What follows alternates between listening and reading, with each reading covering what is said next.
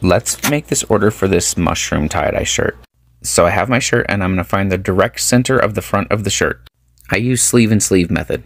Then as you can see, I start drawing my mushroom on the shirt. I'm using artificial sinew to hold the fabric in place while we put dye on top of it. For the next step, I put everything into a bucket and then into another container, so I make sure not to drip dye everywhere. This is a mixture of greens with a purple mushroom, so we're putting a lot of different greens and avocado, and then I'm going to mix a bunch of yellow and blues on top of it as well. Now we're going to cover in ice and layer with soda ash, and we're going to have to wait till tomorrow to see